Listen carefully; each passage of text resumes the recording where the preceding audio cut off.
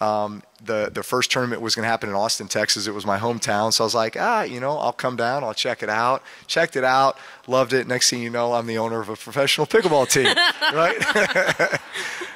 Be careful what you say because people will Yeah, but again, it was, hey, this is a passion. I really enjoy playing.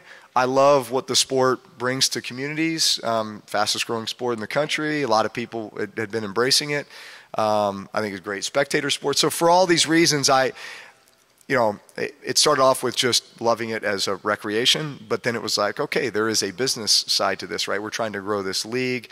There's great broadcast and media right opportunities, great sponsorship opportunities. There's a lot of connectivity between a lot of the things that other businesses that I'm involved in that I could incorporate into this.